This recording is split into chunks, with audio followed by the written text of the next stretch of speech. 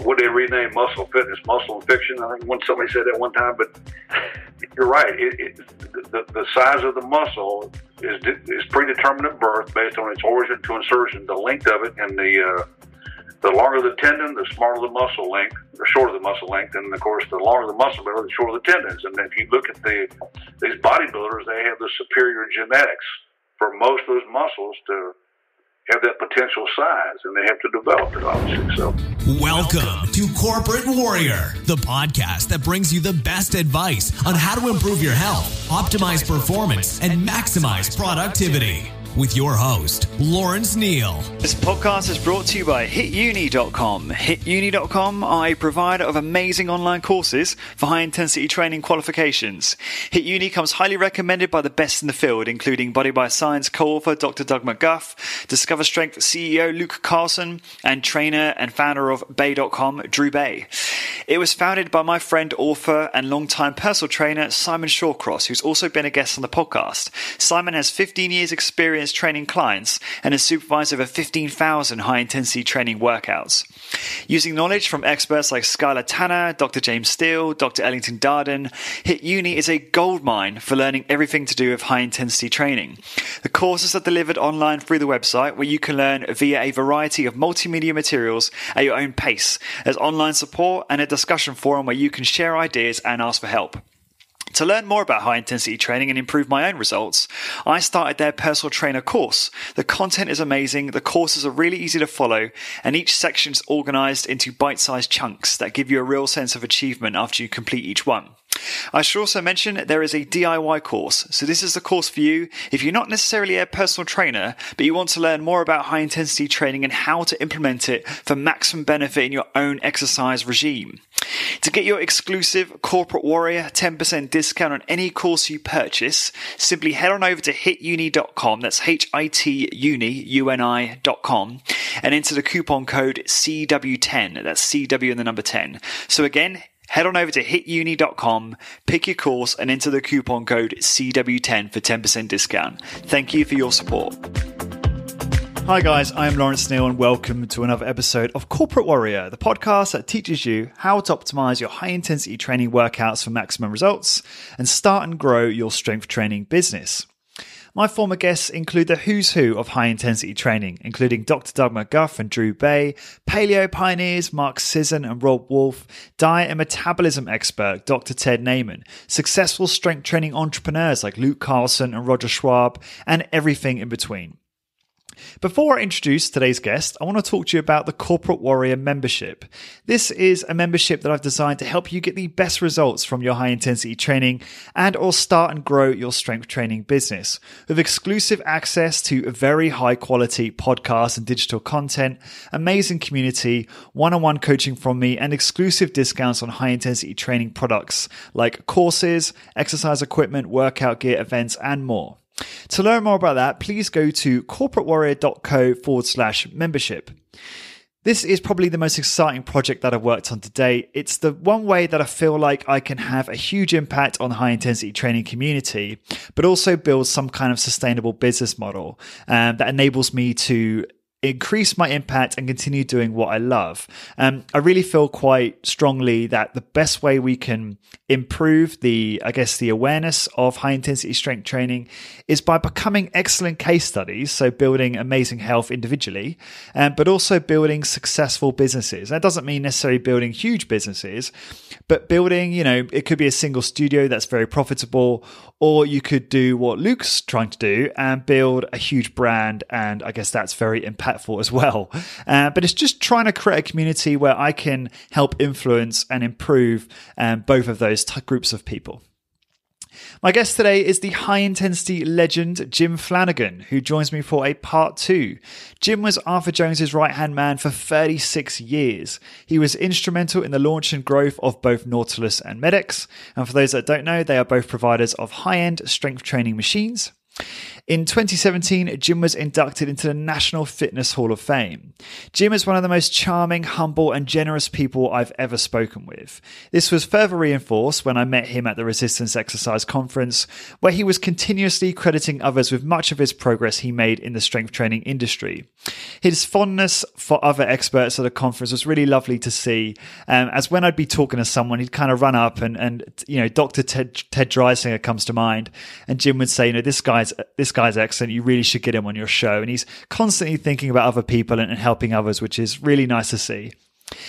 In this episode, we talk about the exercise machine industry, the challenges that the manufacturers of exercise machines have and face today, how to go about starting a strength training business, what it was like training Casey Viator, Jim's personal workout, and much, much more. For all the show notes and links for this episode and all episodes, please go to corporatewarrior.co/podcast. Don't forget to hang around at the end of this for your free gift from me. And now I give you round 2 with the one and only Jim Flanagan. Jim, welcome back to Corporate Warrior. It's a pleasure having you back on the show. Thank you for having me.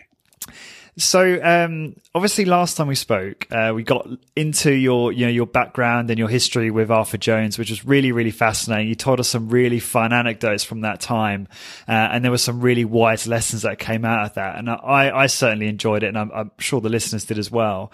There was a lot of stuff I didn't cover with you because I always prefer to go deep on subjects as opposed to skimming the surface. But the fortunate thing is we've got this opportunity now to do kind of a part 2 and explore some of those other areas. And one of the topics I'd love to cover quick is this topic of kind of the work and consideration that goes into the design and development of exercise machines. You've been in that industry for many, many years. And I'd love to know, when you're doing kind of prototyping or developing new machines, how do you go about doing that? What are the considerations that come up for you? I never was directly involved in prototyping. I was in the sales side and the marketing side, but I was around it. And with Arthur Jones, what I saw was just trial and error, cut and try, test, retest. I saw sometimes as many as 100 prototypes built and scrapped over time. And then he would solve 1 or 2 problems, and another 2 or 3 problems would come up. For example, his first knee testing machine was built in the middle 70s. And I remember I think I mentioned last time, I took a professional baseball player and we tested his quads individually. And that unit still sticks out in my mind compared to what was out there by competitive products in the market in the middle 70s. It made those products look like teacher toys, because this thing was built so solid, yet it had up to a 30-degree potential error in its development and testing. And he never released it because it did have error in it. And he pointed it out that other products had a lot of error in them, but nobody seemed to know or really catch on.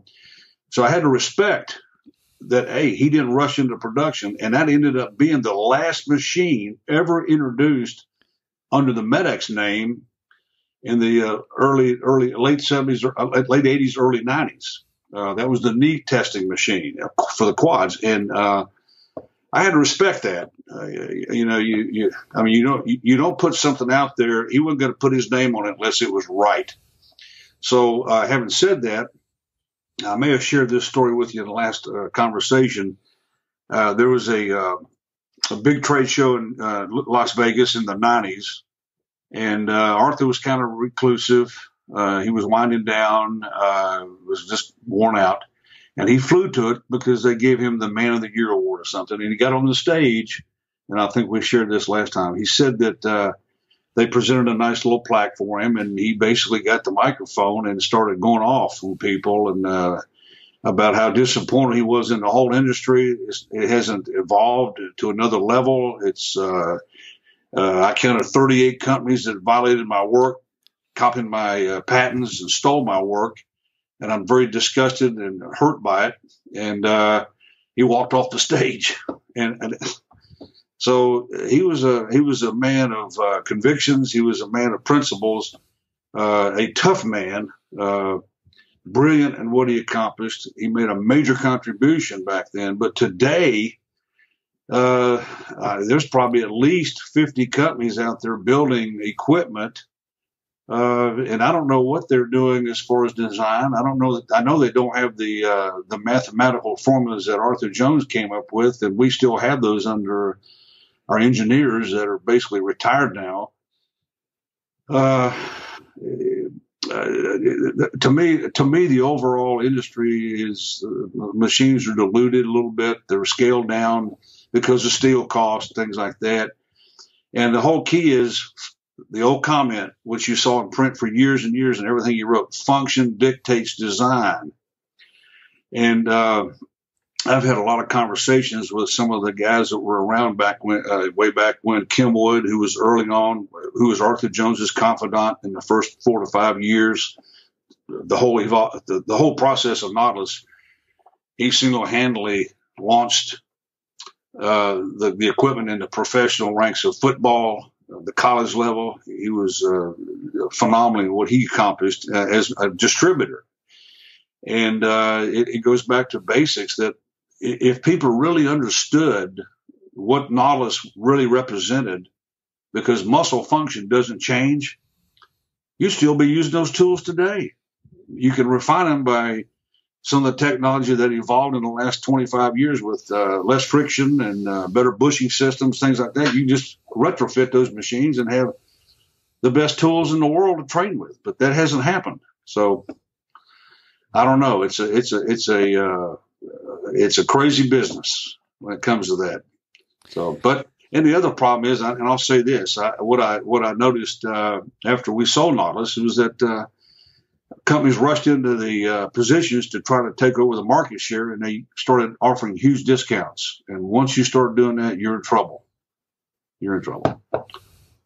Right? Yeah, because then you're starting competing on price, not the quality of the product, right? In essence. Yes, and compound that with there's no training protocols. I don't care how you use the machines, which puts you as a manufacturer in a greater liability risk if somebody gets hurt. So I feel this is such a. Apologies to cut you off there, Jim. Sorry, what did you say? No, it just puts you in a position of liability. We're such a litigious society, so you have to consider those things too. Yeah. Yeah, this is such an important discussion, and I hope that this show and interviews with you will help shed some light on this issue about the existing health and fitness industry and the problems with regards to the quality of the machines out there, which are, for the most part, not up to scratch at all, and nowhere near as sophisticated as the designs that obviously you and Arthur invented and launched. What went wrong? Why has this happened? Well, he got out of it. He sold Nautilus in 1986, and then got the rights back for the medical designs and decided to start that new company, which we did in '87, September of '87.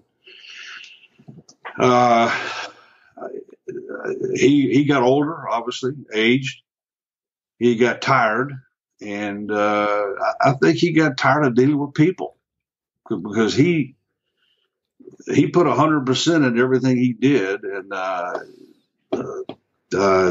can't speak for him now. He's no longer with us, obviously, but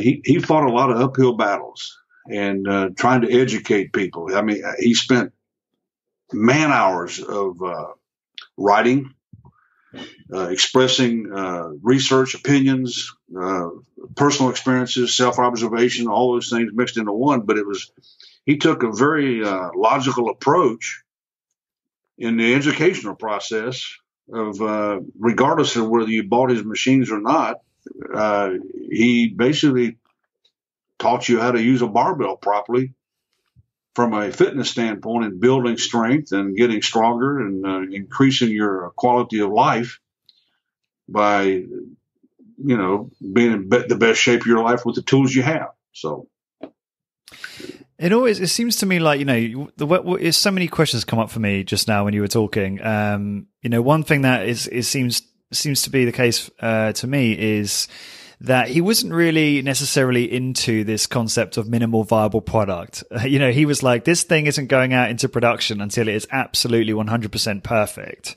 And I'm going to sacrifice whatever short-term gain by optimizing that and making sure it's right.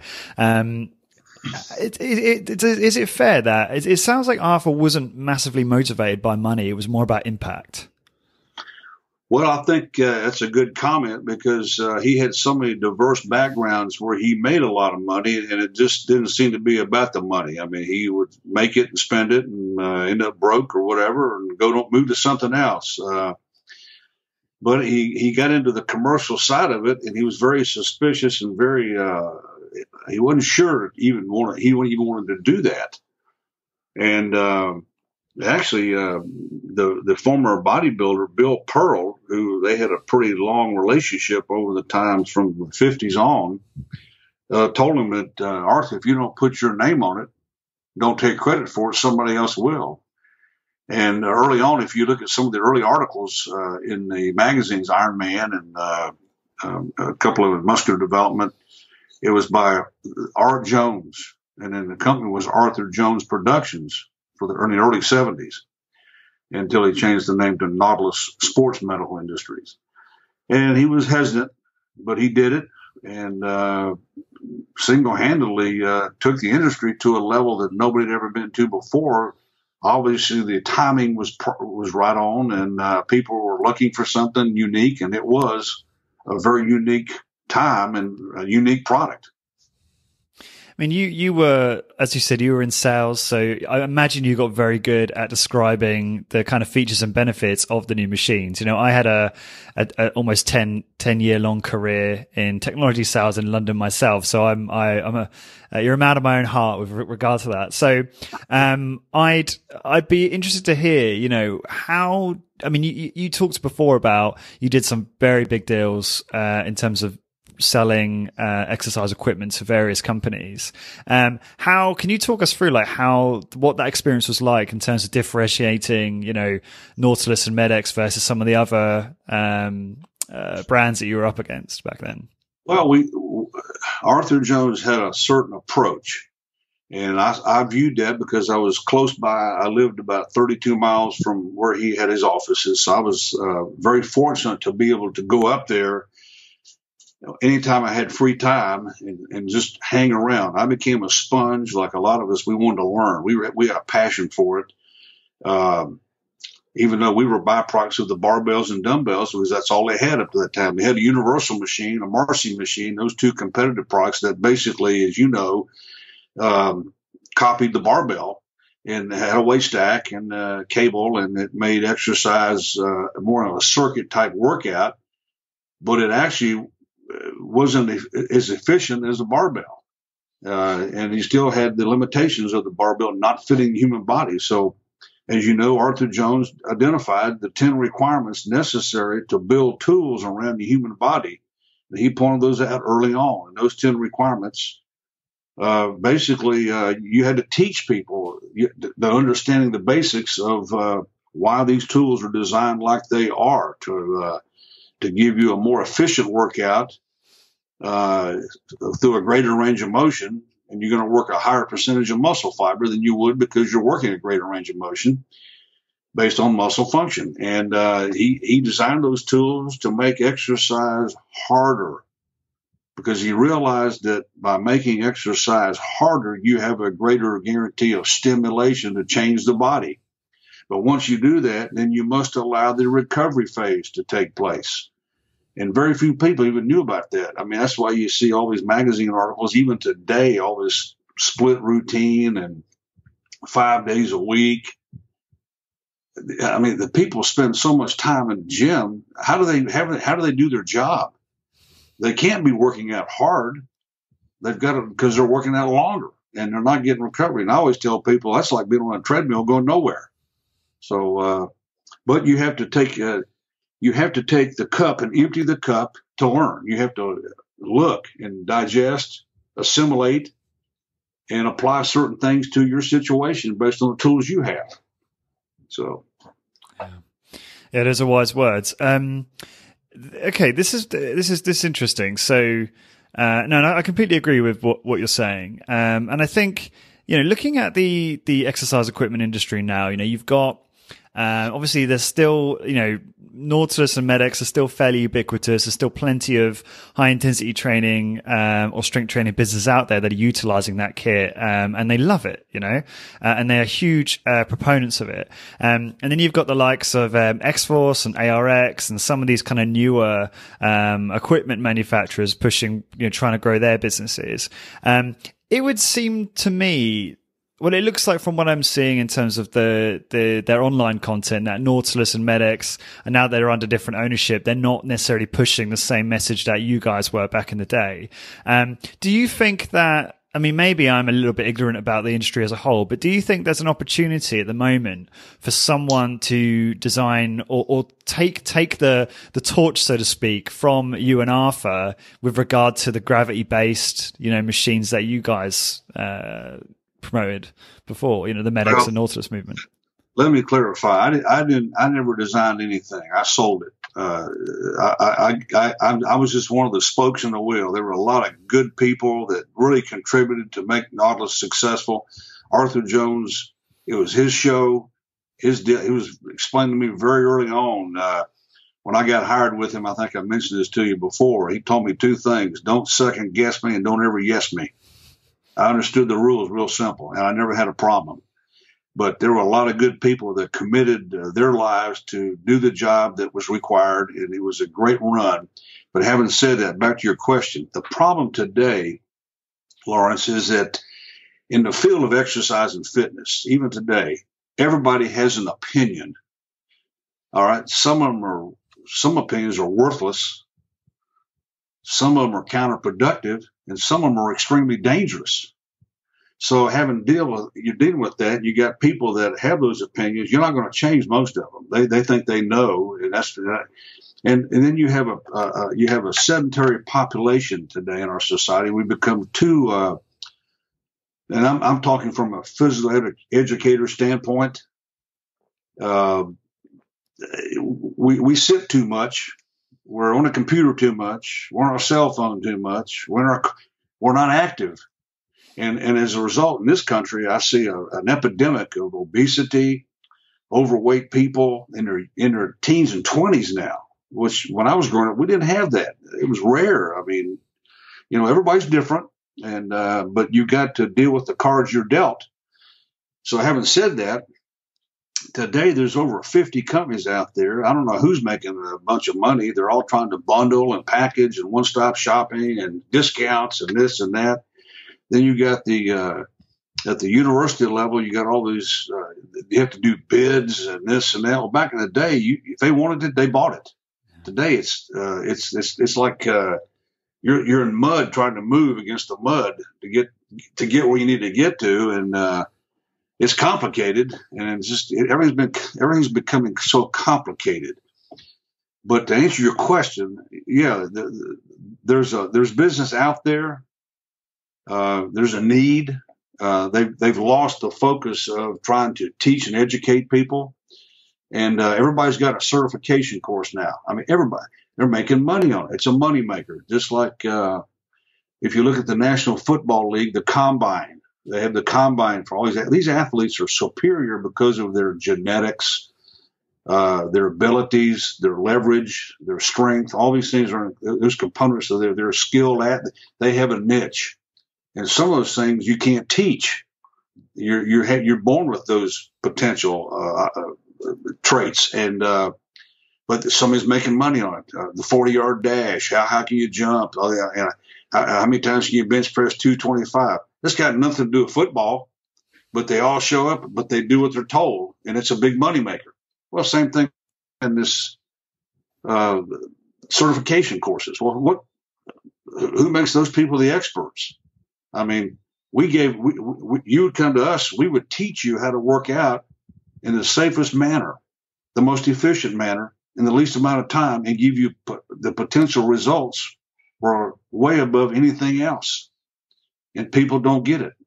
So it's frustrating. And I always say, I was real blessed to be around this and to get to coach people. I didn't get to coach a sport in my career, but I got to coach a lot of people, and I got paid to do it. And I had a gratifying result because I helped somebody, and that was a great run. But it also carries a curse with it because we won a lot of battles, but we didn't win the big war, So. Yeah, and I guess the pendulum swung the other way at the moment, it would seem. Not in the favour of what you're talking about, which is a real shame. And yeah, no, I agree entirely. And it's a shared concern, obviously, among a lot of the community in sort of the high intensity training or evidence based resistance training.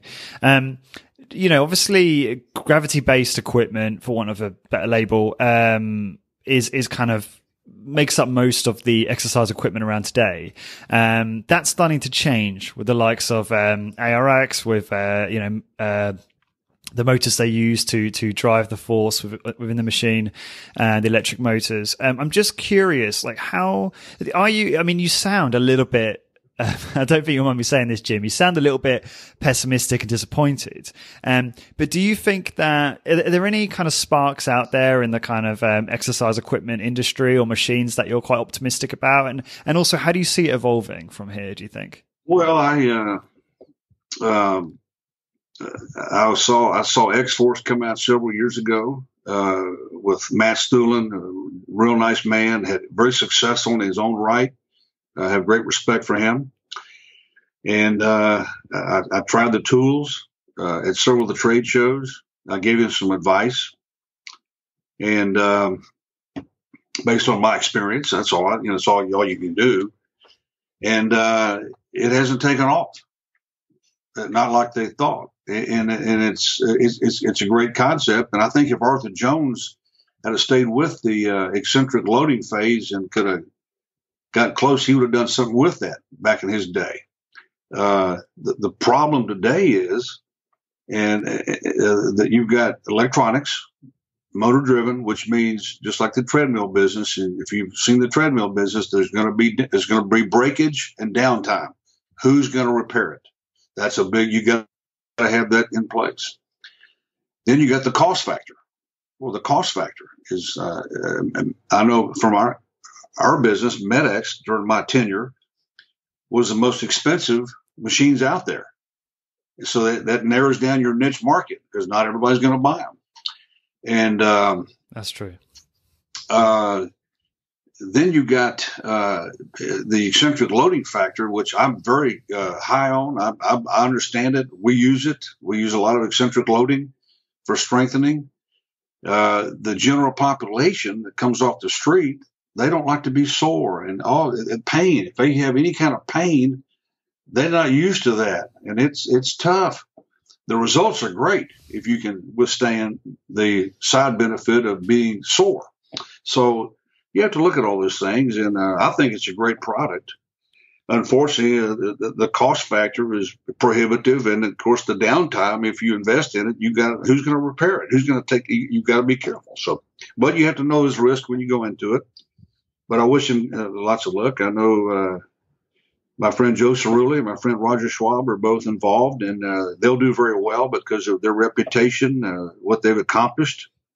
They both have a presence in the industry that's very high, and I've got great respect for both of those guys, and they're personal friends and customers in the past. So, but yeah, there is the timing's right to come in and step up, but it's going to take a lot of work and a lot of sacrifice. And see, people don't see what it takes to get from point A to point B.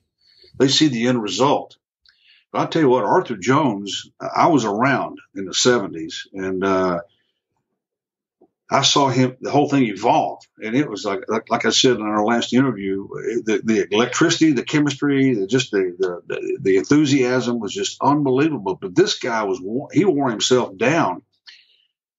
It took 7 years before he really made any money, and he almost didn't make it. There were several times he almost didn't pull it off. but you would never know it because this guy had such tenacity to drive it home. He never backed off. I mean, he was all the way or nothing on anything he did. And I don't know that there's somebody out there that can do that at that level today. It would put the sacrifice and the time that he did. And I mean, I could tell you stories about that for hours about the guy never slept. I mean, he just, he wore himself out. He would go all day, all night. And that was part of our modus operandi. When you had somebody come down, you were there, you were with them day and night, dinner, lunch, breakfast, pick them up in the motel, 8 o'clock, go get breakfast. You had them all day long. And you're lecturing, you're talking, answering questions, going through workouts. We did all this. And that was part of the protocol of selling the equipment. You taught them, you educated them, and which was a motivating tool, which they're not getting anyplace else at that time. So anyway. Yeah. Yeah, no, it's he's a one of a kind, an absolute genius and a brilliant man, as you described last time we spoke. And yeah, I don't know if there is anyone out there like him today, or whether there will be for a very long time, who can kind of have that type of impact in this industry specifically. Obviously, there's a lot of great people out there today, anyway. But yeah, I mean, I'm just curious whether or not, like, it's interesting hearing you talk about the industry because, I guess I'm not part of the equipment industry, so I don't know it very well. And now to hear you describe it, it's like, yeah, you know what? It's such a tough nut to crack for so many reasons. And obviously, some of the new arrivals, are focused on particular niches because they can't go mass market because it's just too competitive and too difficult to break that. It's, you go to a trade show today and you got, and I think I mentioned this to you on our last talk. Look what's going on in the exercise business. The people, they've gone pre-barbell expecting better results with flipping a tire and jumping off a box and climbing a rope. Well, that's what they did before the barbell was invented. And they're expecting better results than what the barbell would produce. And that barbell was, as we talked before, a major quantum leap forward in providing more exercise through a greater range of motion, harder exercise, and refined exercise to stimulate these large muscles. And of course, as we talked before, the barbell became a competitive tool in 3 different sports: Olympic weightlifting, bodybuilding, and powerlifting. And so the masses would attach that stigma with those 3 sports. If I do that, I'll be one of those people. And that's not what, those are superior athletes that compete in a format. And so there's a tool sitting there, but it's never used because people don't understand the value of overload. And you got to go back to basics. The best definition of exercise that I ever saw was not in the physiology books in college, which I took over 30 hours of physiology courses in an undergraduate graduate program, plus a thesis. And I just learned how to do a paper, and I learned, a few things, but it was almost like Greek, to be honest with you, until you get out in the real world. But Arthur Jones actually defined exercise properly to me. You must have a source of resistance. Therefore, proper exercise is movement against resistance. And exercise does nothing for you while you do it. It provides the potential stimulus to trigger a positive response in the human body. And that was pretty black and white, very simple. It's logical. Now, what exercise will do, if done improperly, is tear tendons and ligaments and rip a muscle, maybe break a bone. And you've seen that in competitive sports like Olympic weightlifting, powerlifting. Now it's in general fitness because they're doing things jumping off boxes with weights on their back for explosiveness. And flipping a tire, pushing a car. Well, there's no eccentric loading. You're missing half the exercise. So this is what goes back to the opinions of exercise. Everybody's got one of them, everybody's going to throw their 2 cents for it. So you're having to go up the mountain pushing a rock to try to educate and teach people. Yeah, it's a tough challenge, but I think, certainly with my podcast, it's whilst I might not do much about, maybe not able to affect the equipment industry like I'd like to, maybe, who knows, long term, it's certainly helping increasing the awareness of intelligent exercise, of actually practicing safe, high intensity training, whether that's body weight, whether that's with free weights or with machines. And that's all I guess we can hope to do in the short term. As you said, there's a massive, there's this huge, health and fitness industry that's so, spreading the wrong message and causing people to injure themselves and romanticizing stuff that's just ineffective, right? So do you want to, I guess, for those that are listening to this that maybe aren't familiar with what it means to exercise safely, and are perhaps already making the mistakes in terms of exercising incorrectly, do you want to just elaborate on that in terms of to kind of inform that listener to help them make sure they make the right decisions? Yeah, I go to great lengths to keep things very simple, and I have people come to visit my home here. I'm in a suburb of Orlando, Florida, which you have an open invitation to come down sometime if you ever can be here. I'd love to. I've got a 1,200 square foot workout room I built. It was my showroom for MedX, and now it's just my workout room for me. But I've got an interesting story to tell, and I've got 39 pieces of equipment. Some of the original Nautilus machines, some of my favorites that I had in my gym 44 years ago. I had them restored, repainted, and I use them because function dictates design, and it doesn't change. So I have provided in my home a way of training my muscular structures through the full range of motion in the safest manner possible. And I reference, for those who are starting out, or those who are involved and don't have access to that equipment, they just have the conventional barbell, dumbbell, cable systems, whatever you may have. Go online. Ellington Darden, who you know who he is, was our PhD and in-house researcher with Arthur. Ellington Darden did an unbelievable job in providing books for educational purposes, which we gave away as part of the package, just to added value and premium to give something away to somebody when they came in and became a customer. And I still buy those books, and I buy them in 24 lots. It's called The New High Intensity Training Book, which was published in 2004, because he has cataloged and organized a history of the Arthur Jones era, talking about the bodybuilders and people, because he competed in the Mr. America collegially and won it. And he talks about proper use of conventional tools, whatever tools you may have. It's all there in one book.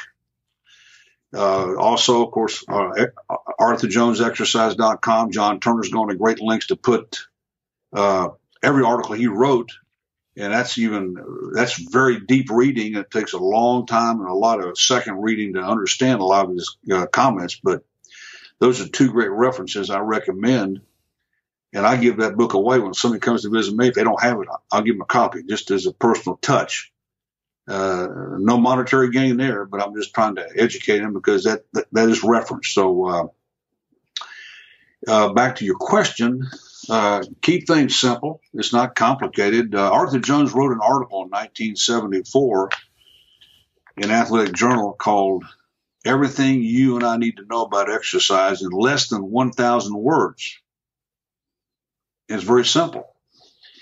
You select exercises for the large muscles, starting with the largest to the smallest. No more than 12 exercises in any given routine.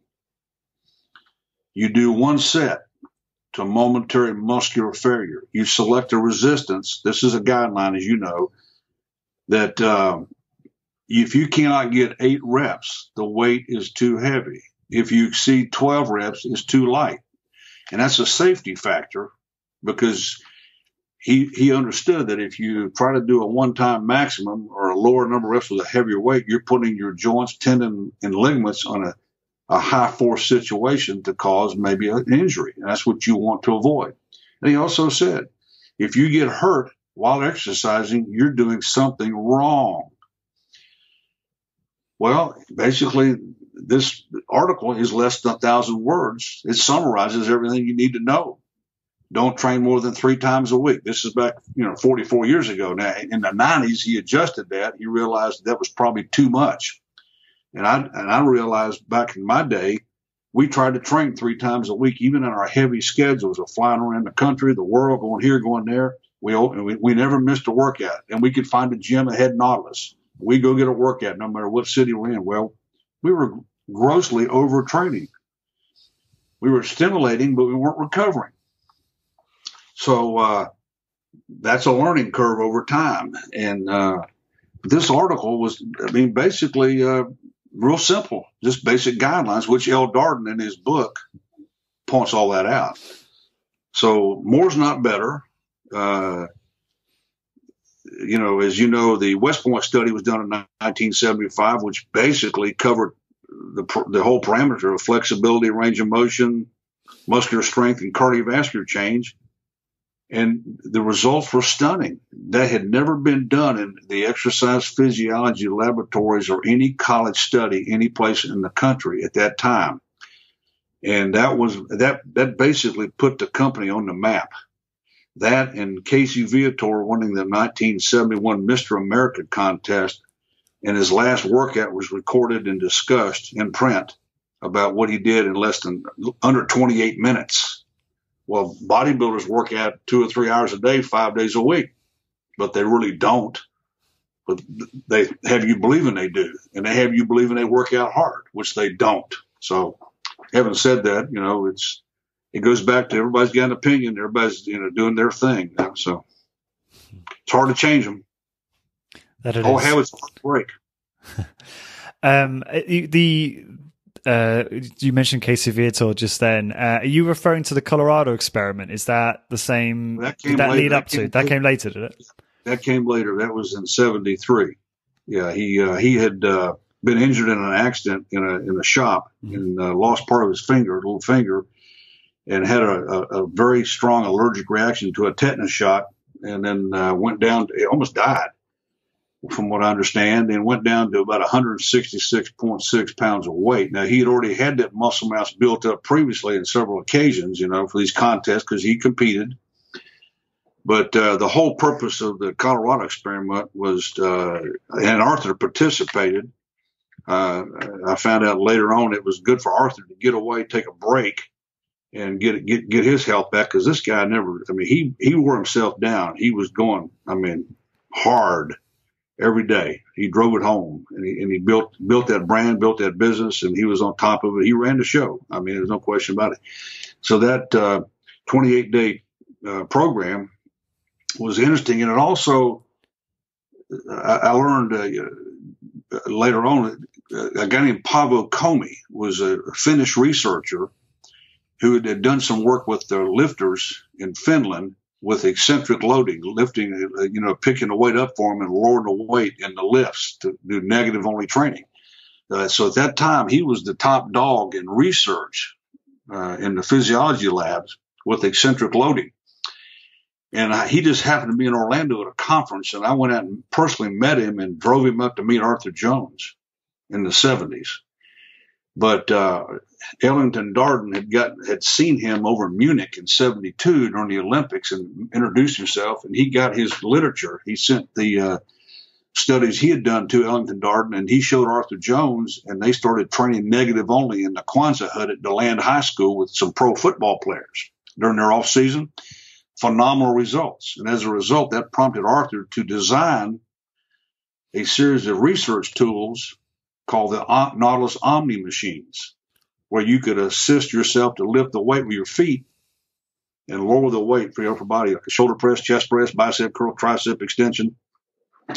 And they took those tools to Colorado State. Dr. Elliott Please, the exercise physiologist, was in charge of the whole deal. And they collected all the data, and I think Casey had 14 workouts in 28 days and had a net gain of about 65 pounds of mass because he'd lost 18 pounds of fat, according to the data. And but the purpose was to show the value of briefer exercise and less time required, harder work. So and that accomplished. So that got people's attention back in at that time. So. Yeah, and obviously it's a very controversial experiment, and it's been spoken about quite a lot since. And yeah, that's the thing, isn't it? It's like we all know that Casey had great genetics; he had bodybuilder genetics, but that's not the point. The point is, look how brief and infrequent his training was, and the gains. You know, that's the main finding. He get that experiment and kind of study comes under a lot of fire because some people believe that Casey was on steroids. How do you respond to people that say that? Well, that claim? At the time, Arthur Jones was given the word because he was adamant against any kind of drugs. Period. I mean, I saw that a lot. He wouldn't tolerate it, and he had the word of Casey Viator. He had the word of Mike Mincer and the Mincer brothers, Boyer Co. Now, I can't speak, but knowing what I know about the bodybuilding culture today, after being involved in this thing since the late 60s, early 70s, and I'm pretty disappointed. And I don't know. I don't know whether Casey did or did not. I don't know.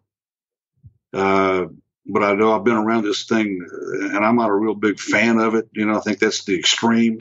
What happened to the good old days of health and fitness and striving to achieve physical perfection? That's gone out the window, and it's become a cesspool of drugs and all kind of weird. I'm not part of that. I just don't care for it. I'm a physical educator. I come from the health side, and I tell people, as you get older, you better get a little stronger so you can hold up a little longer, you know, but don't abuse your body. And I don't fool with Mother Nature. Everybody has different DNA. Everybody's different. And you start fooling with your hormone levels and things, and you're not under supervision of some medical expert, you're rolling the dice. I don't care who you are. And that's all I'll say. But I hope they didn't, but who knows? With that culture, you don't know. So, well, look at the philosophy of today's athletes. They will do anything to get to that top pinnacle, and they'll take anything. I mean, they and if you look at the magazines, they think they can eat their way or take the pills, the magic potions to get to the top. When in fact, it goes back to exercise is a requirement. In fact, look at the 6 factors that are necessary to sustain life. You got to have oxygen, air. You got to have water. You got to have food. You got to have gravity. If you didn't have gravity, we wouldn't be standing up. And you got to have exercise. 5 factors. And people aren't aware of that. They don't even think about it. But if you don't have water and air, the exercise doesn't matter. All these things come into place. So, you know, it's not complicated, but people are trying to complicate it. It's common sense, quality of life. I'd just be curious, you know, I wasn't sure how involved you were with the experiment, but I know you've obviously trained and seen some of the greats train. Is there any stories that come to mind of clients who, you know, people like Casey, people like Sergio Oliva or fill in the blank, who you remember having particularly impressive workouts or seeing that? Dick Butkus, for example, not to drop names, he was on our staff. He was a paid employee for 8 years. Arthur Jones rehabbed his knee, and it was almost too late so he could play his last year of pro football, which he did. He actually did that on one leg. I still speak with him on a regular basis. We just spoke last week. He's in Malibu, California. Dick Butkus was a man of just pure toughness. He came from the ethnic neighborhood where he grew up, 11 kids in a family. Football was his ticket out, and he would do it all over again just like he did it then. He'll tell you that. And we got to room together, travel together, and what an interesting guy. Very smart guy, hardworking guy. And if you look at Dick, Arthur would have he and I sit down on the floor, and I'm right at 6'5", and he's 6'3". Well, he's got a long torso. I don't. I got long legs. So he's 2 inches taller than me when we sit on the floor. When we stand up, I'm 2 inches taller than he is. So there's your leverage factor. He was perfect for the position of fullback and linebacker. Short legs, long torso, and long arms. Perfect for linebacker.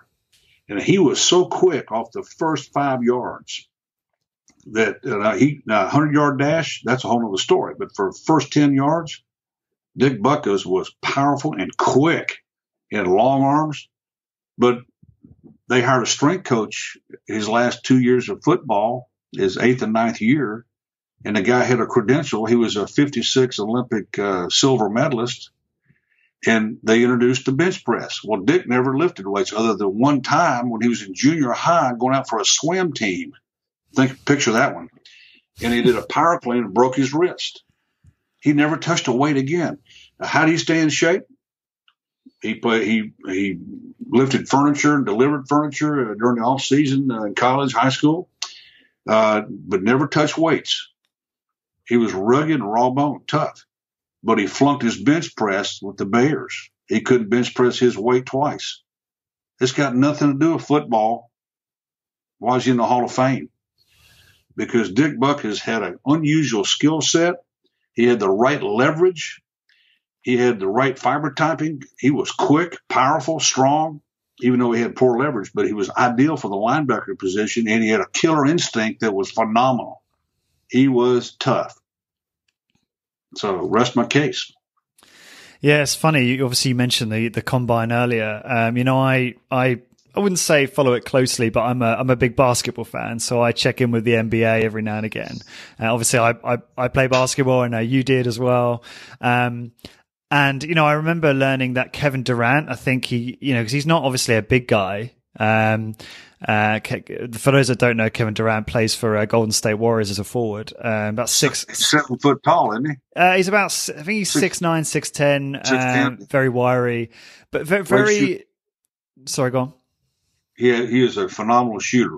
Unbelievable player. Yeah. But it's just funny because obviously, when at the combine, like he couldn't bench press hardly anything for reps. I can't remember the exact numbers, but that's kind of to be expected. He's got incredibly long arms, some big levers, and it doesn't have a great deal of muscle mass, and I'm assuming not a great deal of strength. But it doesn't mean he's now an all-star multiple years in a row. So, well, that goes back to a good question. What you just said right there is great. He is strong. He's stronger than you think, but he's got poor leverage for strength feats. Right. But his hookup, neurologically, I guarantee you, that guy's powerful.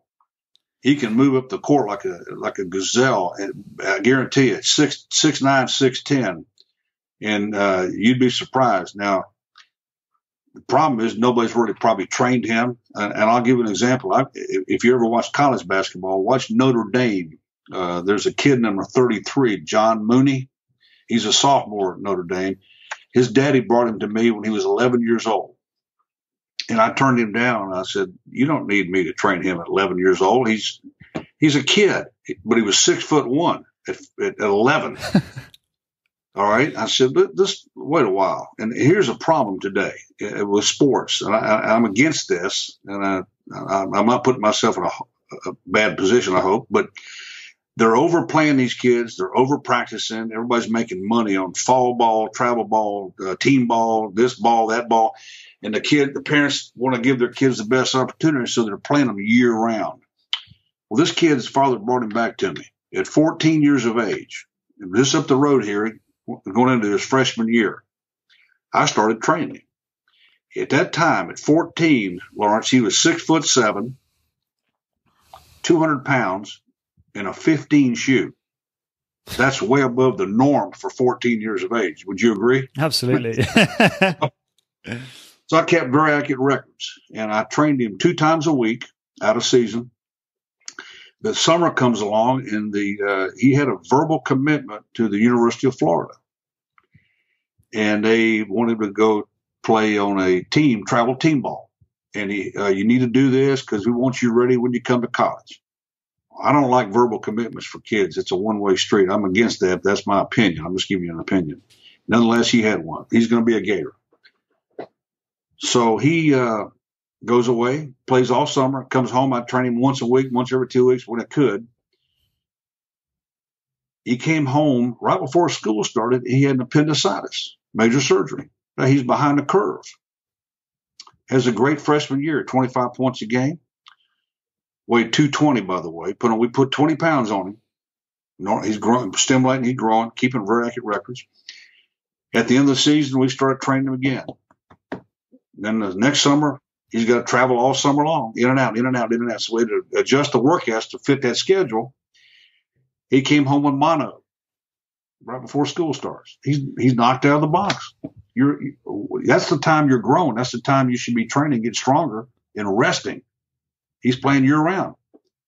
He ends up being Florida Mr. Basketball his senior year. Coach Donovan goes to the Oklahoma Thunder. They bring a new coach in, and his dad pulled the horns back, and everybody came after him. And Billy Donovan, being the class act he is, made a call to Coach Mike Bray up at Notre Dame, and they brought him up there for a weekend, Labor Day, and he was phenomenal. And they said, this kid, we want him. So he's at Notre Dame. He's playing as a sophomore quite a bit now, doing very well. They love him. He's 6 foot. No, he went away to college, and I still train him when he comes home. 6'9", 245. Wow. Now that wasn't 3 days. That wasn't 5 days a week, split routine, 2 to 3 hours in the gym every day. The workouts were under 30 minutes, and he has a work ethic, and he trains hard, but he gets it, and he's good academics. So it's a breath of fresh air to have an impact, an influence from afar in helping this young man in his life. So keep an eye on him. He may play somewhere. I know he'll play in Europe for sure, but he'll be successful no matter what he does. Amazing. Because of his attitude and his work ethic. So I'm jumping straight onto YouTube after this to see if I can catch some highlights. Yeah, playing basketball. He's quite a guy. That's great. I tell him, I said, John, we never train your calf muscles because you got the biggest calves I've ever seen. You don't need to. I have a similar problem. I have big calves, but I'm quite, I'm slim up top, Arthur Jones never trained his calves. Didn't have to. He had big calves. It's funny. I was at a wedding a couple of days ago, and I've got a friend who's particularly muscular up top, but has very small calves. And like anything, the thing you don't have is the thing you want the most, right? And people that have it just take it for granted. I have big calves. I've always took it for granted. I've never done any direct work on my calves. And he's convinced that he can do something and I'm like, it's just genetics. Like you can't, well, maybe tiny increments, but that's the whole, and back in the day, we didn't understand that back in you growing up. We believed what we read in the muscle magazines, which is what they rename Muscle Fitness, Muscle and Fiction. I think when somebody said that one time, but you're right. The size of the muscle is predetermined at birth based on its origin to insertion, the length of it, and the longer the tendon, the smaller the muscle length, or shorter the muscle length, and of course, the longer the muscle member, the shorter the tendons. And if you look at these bodybuilders, they have the superior genetics for most of those muscles to have that potential size, and they have to develop it, obviously. So, yeah, I learned about that a lot actually in the book you mentioned earlier, the new high intensity training. Darden talks quite a bit in there with regard to the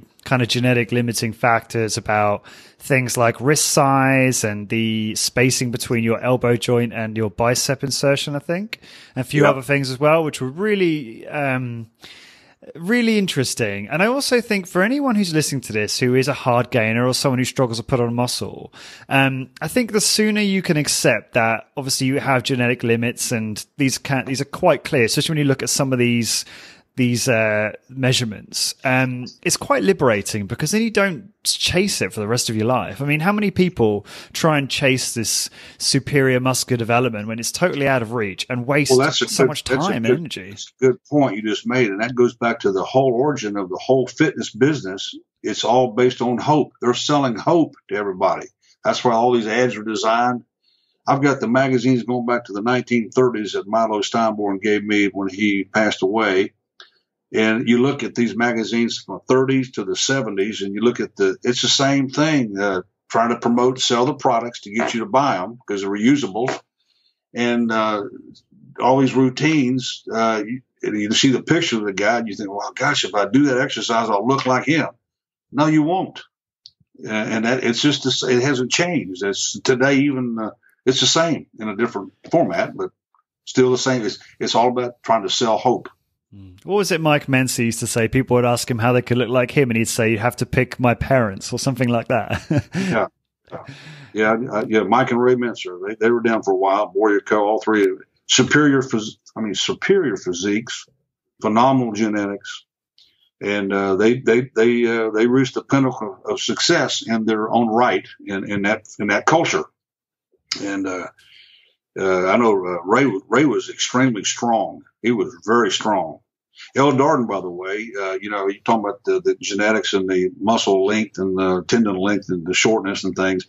Basically he won the Mr. Collegiate America during the Casey training era, and that was it for him. He realized, because he is intelligent, that that's about as far as I can go because of my bone structure. All right, and the muscular. The origin to insertion, the tendons were a little bit longer. He didn't have it. He got close, but he developed a great physique and during his time at that level in college. And he's been around it, and he's been a student of the game ever since he was a football player in high school. So he's to be complimented. Absolutely. I'd like to just, I guess we've got a few more minutes yet. I'd love to hear about, your current training protocols, Jim. So what does your personal workout look like?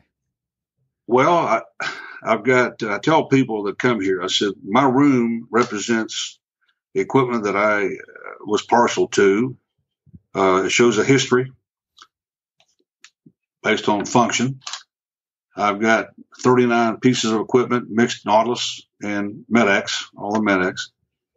I don't have any barbells in here. I have a thick bar for forearms. I train on the equipment. I write a routine up. I have the ability at this house. If you came here and trained with me for 1 year, say you did that, and I trained you 2 times a week that's 104 workouts in a year. I have the ability and potential never to duplicate the same workout twice. That's a fact. That's amazing. Having said that, I pick a routine now of no more, maximum 10 exercises. I believe in training the neck. I train the whole body. I work large muscle to smaller. Although having done this long, it really doesn't matter where you start, at this age, and as long as you train. But I still adhere to the principles. I take an exercise to a momentary muscular failure. I do different routines. We do different speeds of movement, but we never accelerate. We do not do ballistic, explosive lifts of any type. In fact, when in doubt, slow it down. But Arthur Jones always referred to a comment in his early writings, and that was a point that's controversial, as you know. There's some doing a lot of different routines with real slow movements and this and that. And he said, when in doubt, back off, slow down. However, having said that, if you move too slow, your results may be counterproductive. And that's a good point. I won't go into detail on that today, but El Darden does come up here. He lives in the southwest part of town, about 40 minutes from here, and he'll bring some of his people over here on Saturday, and we train and bond and go to lunch, and we come up with routines. So we've done all types of different speeds of movement. We do a 30-second negative, a 30-second positive, and a 30-second negative. That's 90 seconds. We'll do a 30, 15, 30, or a 30, 10, 30. We'll do a 5-5, 5 up, 5 down, which to me is very safe. And there's no momentum, and you can't cheat. And it's tough. Or we'll train pre-exhaustion, regular 2 to 3 up, 3 to 4 down. But back to my training, I take about no more than 10 exercises a given workout, but it takes me a minimal 10-day recovery period. Oh, really? But by age, my strength level, and I got long arms and long legs, but I'm pretty wired up. in my sleep pattern. I'm also in another business. I consult to one of the best steakhouses called Christner's Prime Steakhouse. If you ever come down here, you'll be my guest for the best steak you ever ate. How's that? That'd be amazing. I've been with them. I'm in my 15th year. The owner was a dear friend. I was his first corporate customer back in 93. We were doing courses at the University of Florida Medical School with Arthur Jones. I'd bring all the healthcare people here, put them in a hotel, bus them up all day long, come back and feed them the last supper before they went home the next day. So the owner of the steakhouse, just a dear man, he flew for Ross Perot. He was his jet pilot in Texas when he ran for president years ago out of Texas. And we got to be good friends. And in 2003, he asked me to come help him and basically informed me that he was terminally ill. So I couldn't turn him down. So I'm in my 15th year. So I have a night business I'm involved in, and that kind of wears you down. So I have to really pace myself and spread it out. So you have to realize that age, number one, lifestyle, your work, what you're doing. And so my sleep patterns may not be normal. And but I'm still active, and I get to see people that come through the restaurant and kind of help manage it and operate, do a lot of marketing, do a lot of radio shows, sports legend shows, dinners, and bring a lot of business in. So I'm still active. So my routine is spread out. I don't train 3 times a week. I don't train 2 times a week, but I work hard enough to stimulate and hold on to muscle mass. And I'm trying to do that at my older age because I see the benefits and I understand that, hey, I want a good quality of life, whatever I got left. So. Yeah. Well, no, I mean, you look great, so it seems like you're doing the right stuff. What a lot of my listeners are, older men who are interested in, training over the long term and how they can preserve, quality of life going into older age. Have you got any other tips, like dietary or otherwise, that you want to share? I keep it real simple. Eat a basic diet. Give yourself a pinch test on the abdomen because that's the fat storage area for a male. And if you're pinching a little more fat there than normal, then you're eating too many calories, cut back.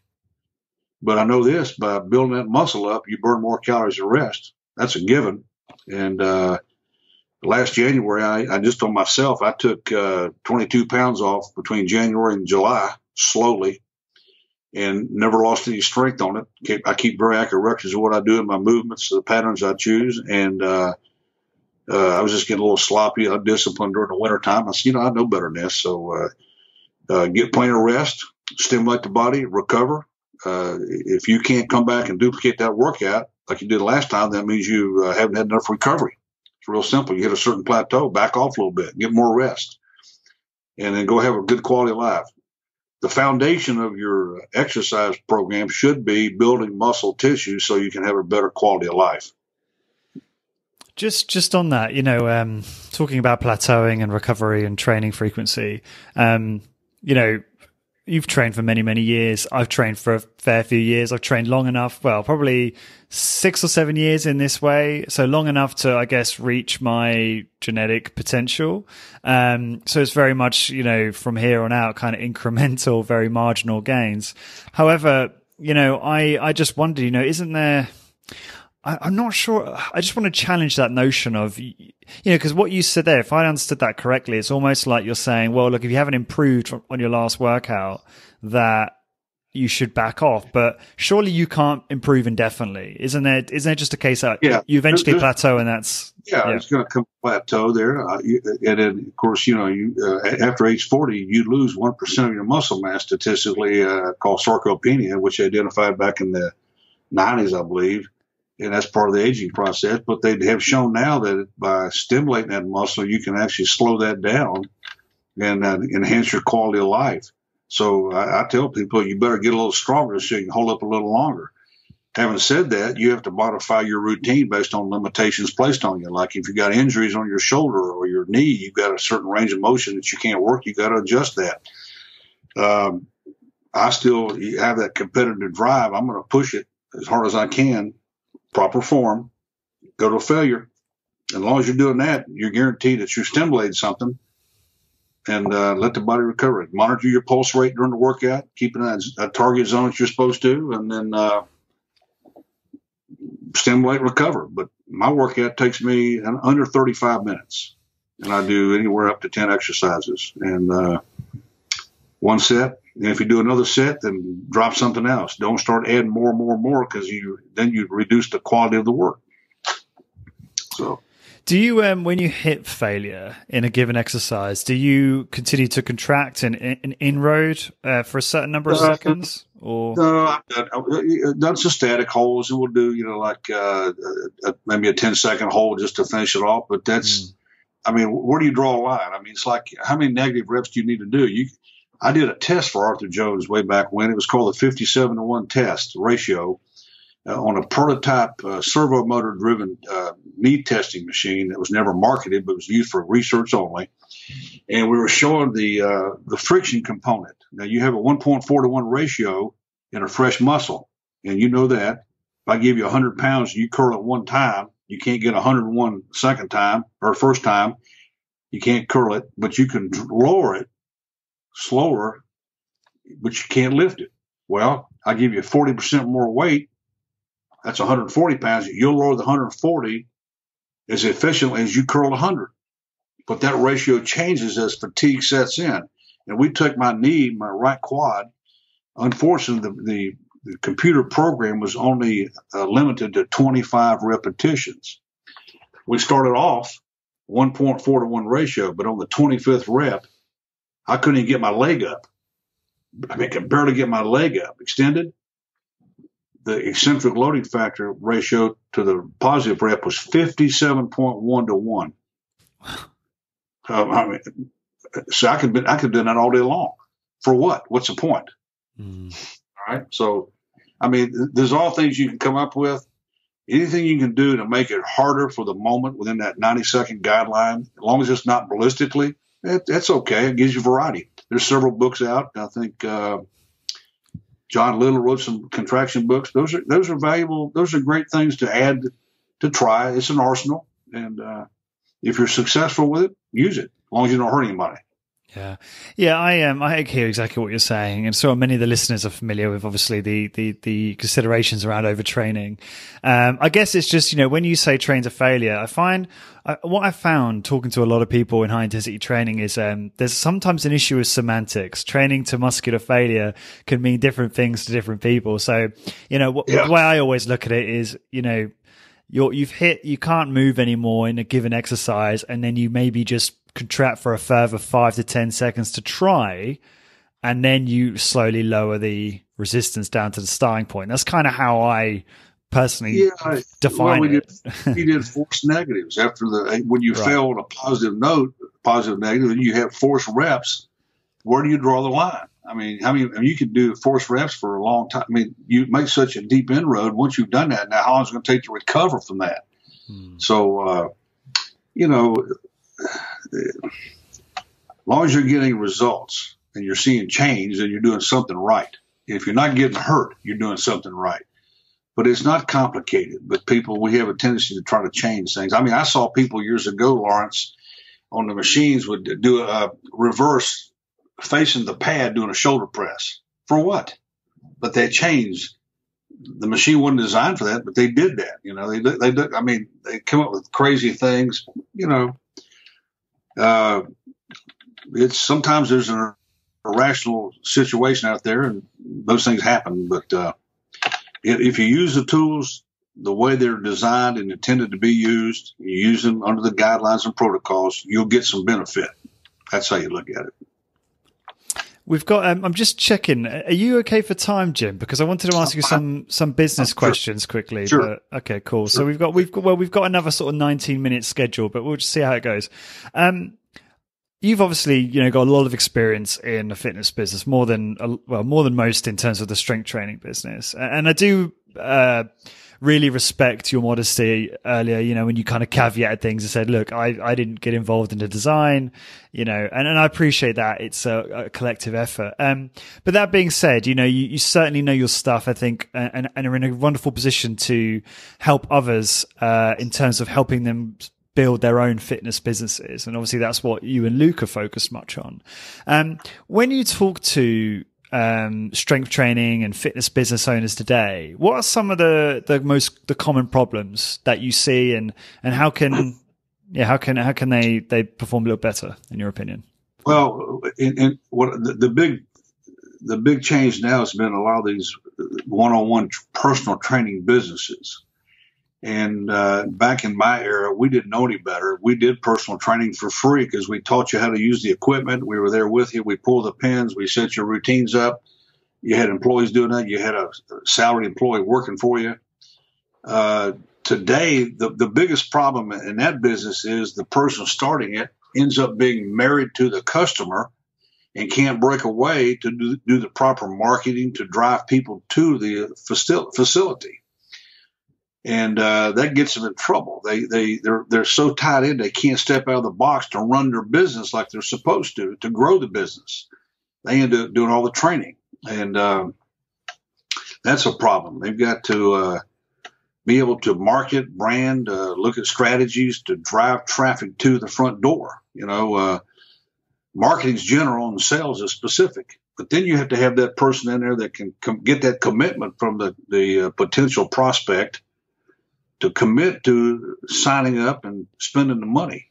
And what I saw during my era was all these degreed people with exercise physiology, PhDs, and this and that, and certified.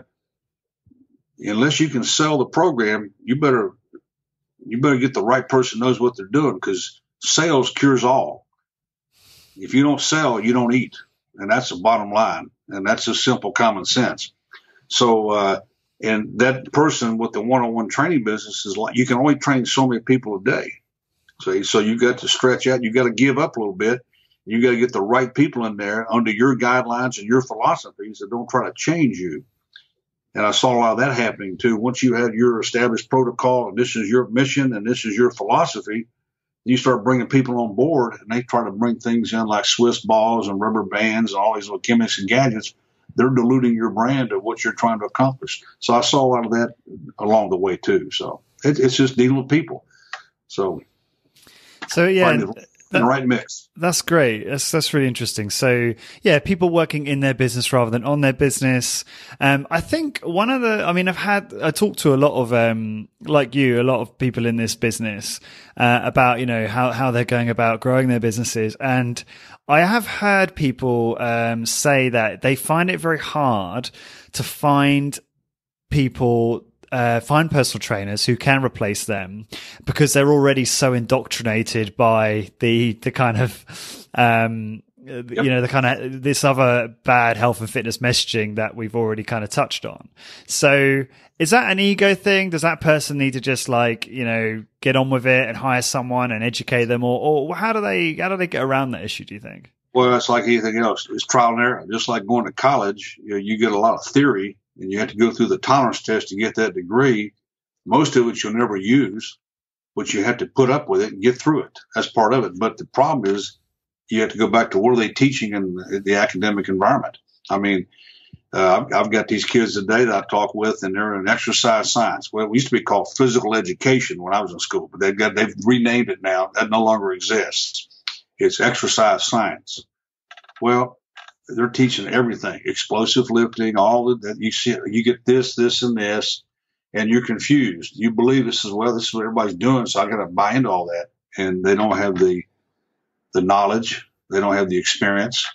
And they get indoctrinated more or less in a way of a certain protocol or philosophy.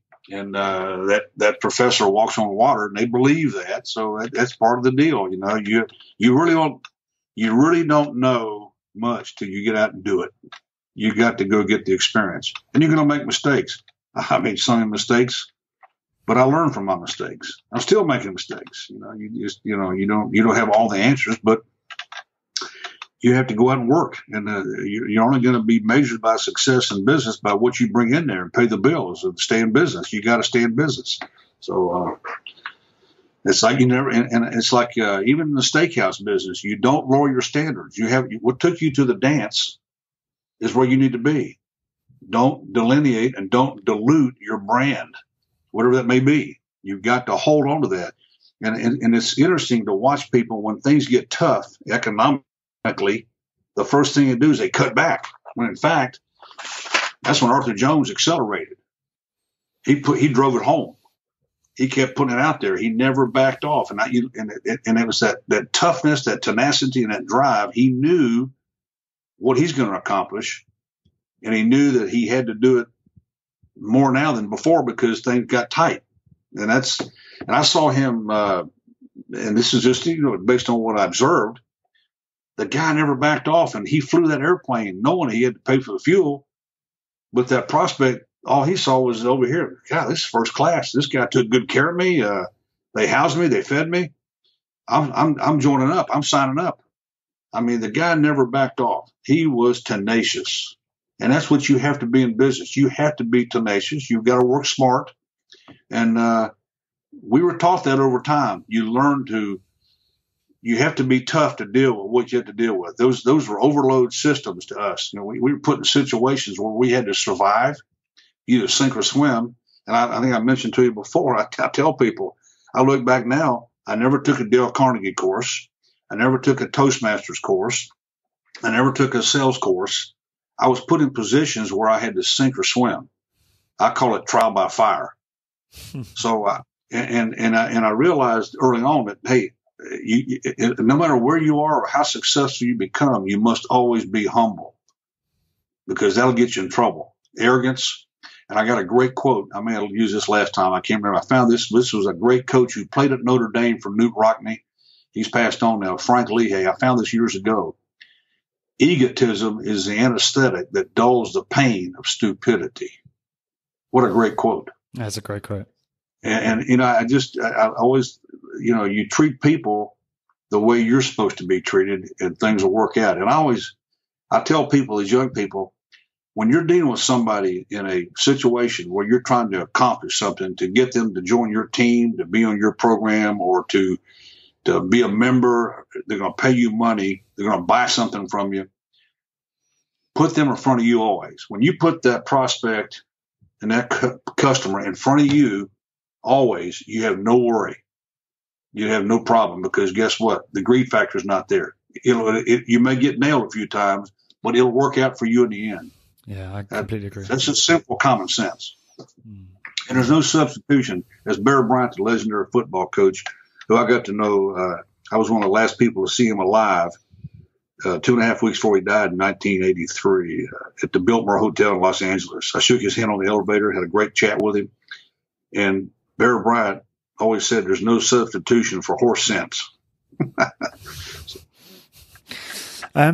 Yeah, no, you said some really good stuff there. Especially, I completely agree with you about sales. I've been through tons of different sales courses in my career. And whenever people say to me now, like, oh, they ask for sales advice, or, how to get good at sales, I'm like, just find the best salespeople in your organization. Like, ideally, they're typically, the leaders, the senior management, and just get in on client meetings with them and be a sponge, And we've talked about a lot of, obviously, how you've observed Arthur during his career.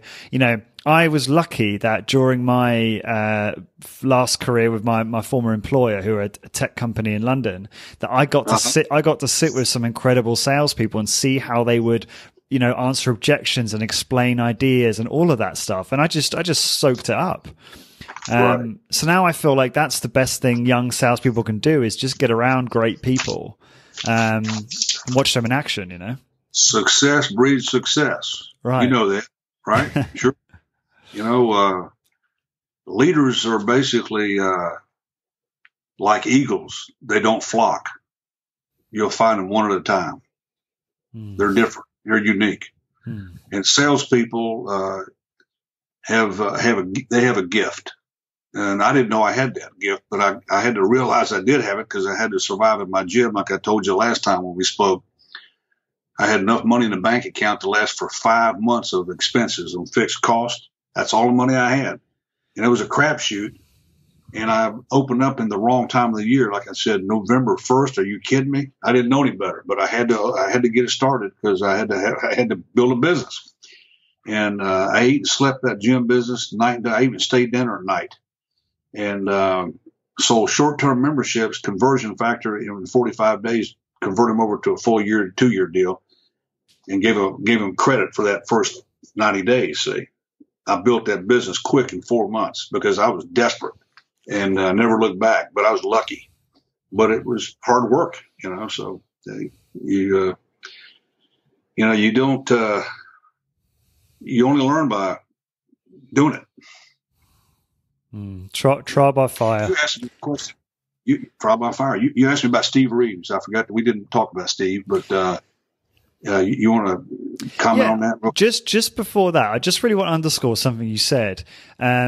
Luke, you talked about, how you got to stick by your values, your brand, what it is that you are passionate about and that makes you different in terms of your business. I think Luke does this really well. He focuses on the 3 pillars: expertise, strength training, and there's something else which I can't remember, which is bad for me. But he's very strong on that. Versus doing what you were saying that a lot of gym owners do, which is start getting involved in lots of stuff on the side, which isn't congruent with their core message. Well, Luke had experience at the high school level with the athletes. He was actually in business and didn't realize it because he was so organized. And I saw what he did at the high school level with the student athletes, and that model and that's what he did. He took that from the athletic side in schools to the business model and perfected it. And of course, we set him up to talk to a lot of people in the field, and he picked their brain. He went around spending time with them and put his philosophy together, and he's built his brand, and that's what he's doing. And he's going through trial and error with some people. Obviously, you can't get them all perfect at the first time, but he's got a program and a protocol, and he's very successful, and you can't argue with that. And he's learning from it. So. What I love about him and about the community, though, is that he is seen as the certainly one of, if not the hallmark, when it comes to running successful strength training business. And it's great because a lot of the other guys, guys like Owen Dockham and Skylar and these other people, they look up to Luke in a way. And he's been on the show a number of times on my podcast, sharing what he's learned. And I just love that he's now become this icon who is now helping all these other people, and collectively we are growing this strength training community, which is really, really fun and cool to see. Did you want to? Yeah, I mean, I'd love to hear you talk about Steve Reeves. If you want to. Well, Steve Reeves was just, I got to know Steve. He did come visit in 1977. He spent 3 days with us, and I ended up taking him back to my home and then taking him to the airport and getting him back to California. I met he and George Eifram around about the same time, and they were two of the best in their era during the John Grimmick era, the 40s. And he was a true gentleman. Even at his older years, was a phenomenal looking man. You could tell he was just almost perfect symmetry. He had some serious injuries. He had a real bad shoulder from a chariot wreck when he was filming one of the movies, the Sword and Sandal series of Hercules and things like that in Italy. But he did a lot of things. He did a thing called power walking and wrote a book, and he was a byproduct of barbell training, obviously, back in the 40s. Very rigid diet. They used a lot of milk and cream and eggs and, a lot of protein, that type thing. He was with us for 3 days, and, he was very opinionated about what he accomplished. And it's like Arthur Jones always said, when you go to the horse race, do you talk to the horse or the jockey? And I saw a little bit of that then. There was things he was saying that just, I don't know. But he was a very humble man, very friendly. And years later, I saw him in 1994 at a private celebrity big function. They were honoring certain people, and it was in Redondo Beach in November. And he was the first person I ran into. He had his fiance with him at the time.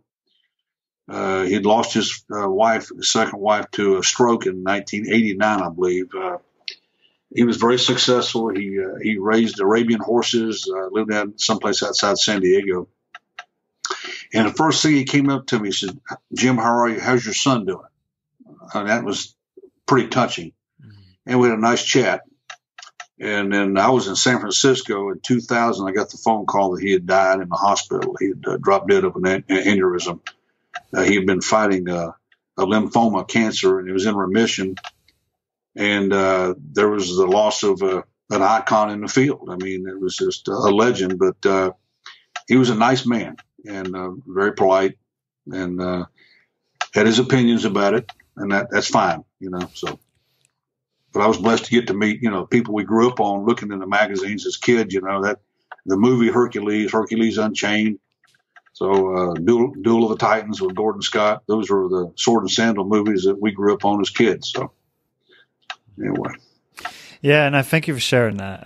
It's really cool to hear about some of the people that you've worked with and met and spent time with. It's really fascinating. Jim, this has been a pleasure, and I feel so honored to have you back on the show for a part 2, and this has been even better than the first one. It's just really fun to talk about all these things with you. Is there anything else you want to share with the listeners before I wrap up? Let me. I'll just give my personal email if anybody would ever want to come down and visit. I'm here. I do book appointments to come by and visit, talk training, or go, whatever. I'll leave that with you. It's the initial JJ Flanagan, Flanagan, at CenturyLink, and that's connected, CENTURYLINK.net. And anything I do to help anybody out, I'm always a phone call or an internet email away. So I appreciate you having me on the show, and I wish you nothing but continued success. And I look forward to shaking your hand in Minneapolis next month. Absolutely. So just for the listeners, Jim's email address will be in the blog post should you want to send him an email. We're both going to be at the Resistance Exercise Conference in March. And the listeners will be sick of hearing this because I'm talking about it all the time. But I'd love for obviously you guys to come along as well. Jim and I both be there. There's some amazing speakers. It's going to be a really fun couple of days. I'm really looking forward to it. It'd be great to see you guys too. And there'll be details about the event on this blog post as well. Jim, did you want to talk about any other events that you're holding in the near future? I don't know if there was anything else on we've got a course in April. I think it's the 5th and 6th of April, I believe. Luke Carlson, he'll notify everybody on that. He's doing a mass media, social media thing, and they'll be in the Orlando area here. The 2-day course for their personal trainers. Is that the Real Hit Experience, or is that different? That's correct, yes. Okay, great. I'll link to that as well so we can find out more about that event as well. And for all the listeners, to find the blog post for this episode, please go to corporatewarrior.co/Jim, and that will take you directly to the blog post. And to find all other episodes for this podcast, please go to corporatewarrior.org, where you'll find a full list. And until next time, guys, thank you very much for listening. I hope you enjoyed that episode. Before you head off, head on over to corpwarrior.com, that's CORP warrior.com, to get your free high-intensity training Google Progress chart, an ebook with 6 interview transcripts of some of my top guests, including Dr. Doug McGuff, Drew Bay, and Bill Simone, on how to optimize muscle gain, fat loss, and overall health in an efficient, effective, and sustainable way. These transcripts are deliberately not verbatim. Instead, they've been transcribed in an easy read format to make it more enjoyable and easier for you to quickly pick out what you need and start getting results. To get your ebook, head on over to corpwarrior.com, enter your email address, then check your email for an email from me with a confirmation link. Once you click the link, you will be instantly redirected to a PDF version of the transcripts. This podcast is brought to you by HitUni.com. HitUni.com are a provider of amazing online courses for high-intensity training qualifications. HitUni comes highly recommended by the best in the field, including Body by Science co-author Dr. Doug McGuff, Discover Strength CEO Luke Carlson, and trainer and founder of Bay.com, Drew Bay.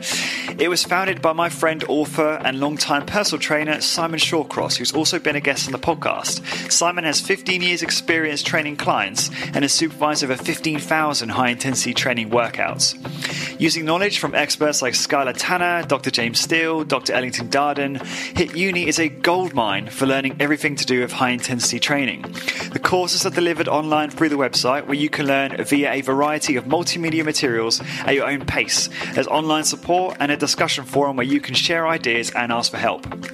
To learn more about high intensity training and improve my own results, I started their personal trainer course. The content is amazing, the courses are really easy to follow, and each section is organized into bite-sized chunks that give you a real sense of achievement after you complete each one. I should also mention there is a DIY course, so this is the course for you if you're not necessarily a personal trainer, but you want to learn more about high intensity training and how to implement it for maximum benefit in your own exercise regime. To get your exclusive Corporate Warrior 10% discount on any course you purchase, simply head on over to hituni.com, that's hituni.com, and enter the coupon code CW10, that's CW and the number 10. So again, head on over to hituni.com, pick your course and enter the coupon code CW10 for 10% discount. Thank you for your support.